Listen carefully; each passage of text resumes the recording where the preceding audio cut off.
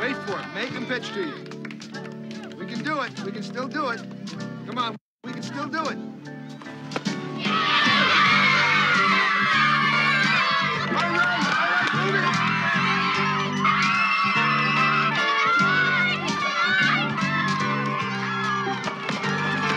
You're out.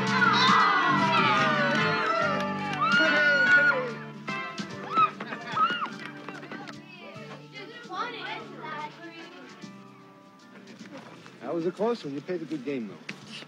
Hey, come on. There's always next week. Nothing a little pizza wouldn't cure.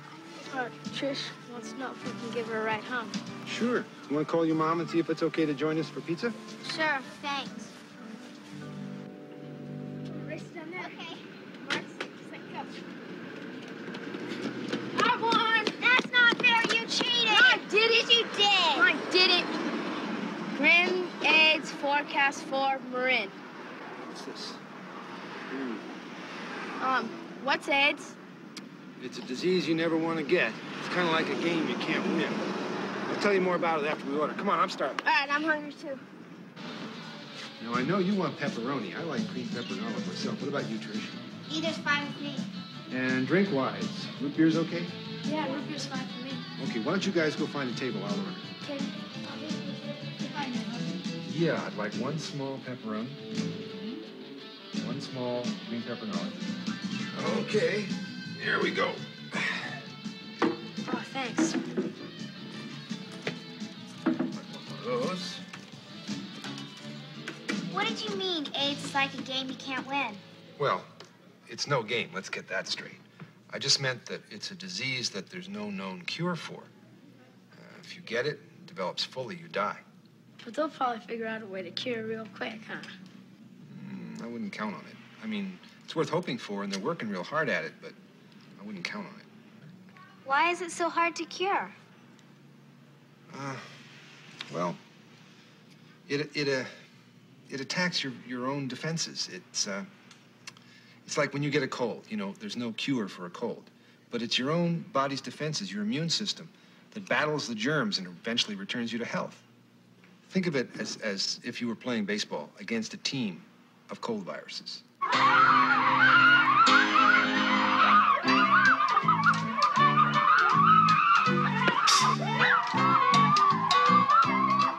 At first, the germs seem to be winning.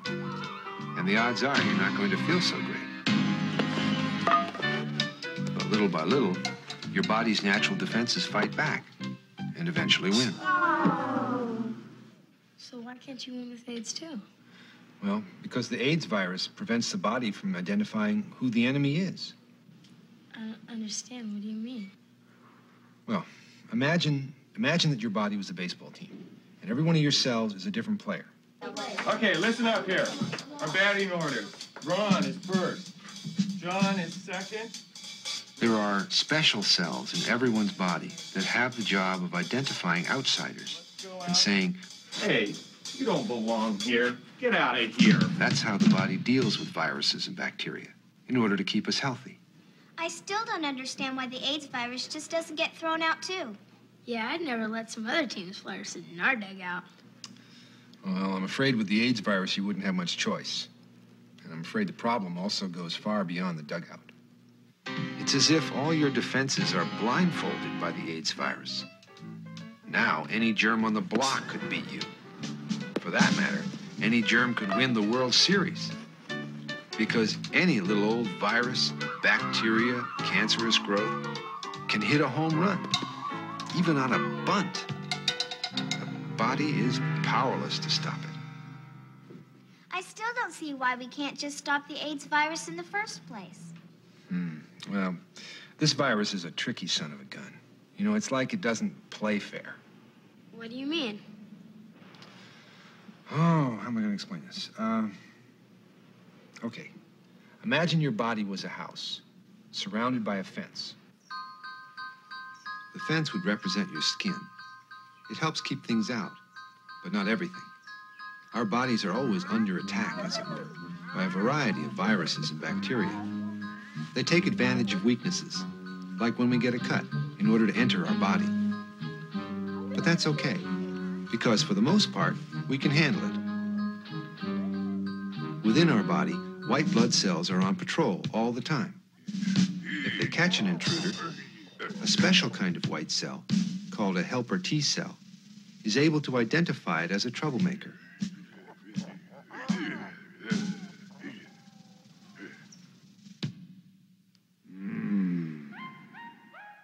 Once the germ is positively identified, the helper T cell calls out yet another kind of white cell, called killer T cells, that are equipped to get rid of the troublemaker.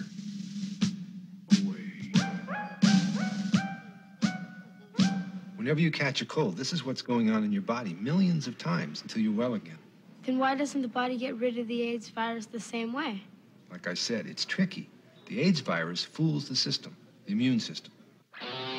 If the AIDS virus gets into your body, and by the way, it can't do that easily, you have to be careless in order to let it in.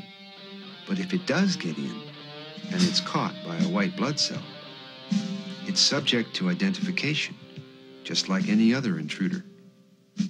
This is when it pulls its big trick.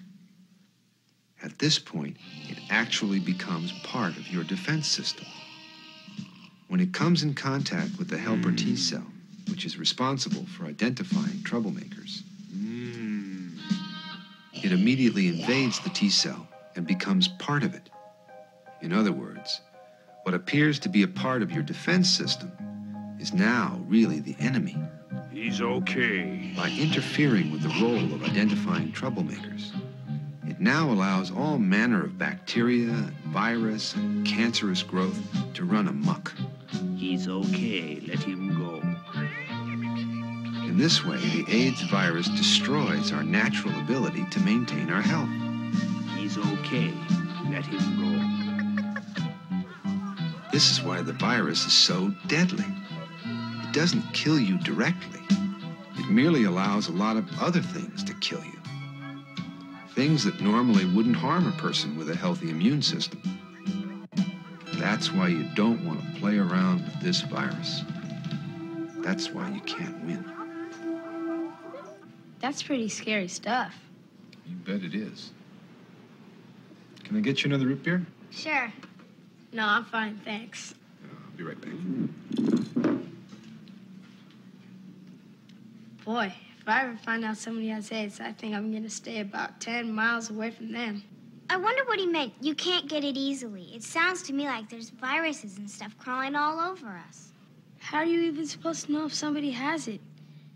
I don't think I'll ever share a glass again. There you go. Well, now that we've heard all the bad news about AIDS, it's time to talk about the good news, huh? There's good news? Yeah, it's preventable. That's the good news. How? Remember that house I was talking about? You know, with the fence around it. Yeah, it didn't sound like that fence was doing very much good. Well, it does a pretty good job along with the natural defenses of our body when it's dealing with the virus and bacteria that are around all the time. But AIDS is different. See, AIDS isn't around all the time. And it can't just jump over that fence easily. Well, then how does it get in? As frightening as the AIDS virus is, for all the harm it can do, it can't get you. You have to go get it. The AIDS virus can't get through the gate unless you let it in. You see, it has to find a way directly from an infected person into your blood system. For that to happen, you have to engage in risky behaviors and be careless. That's like unlocking the front gate and inviting the virus in.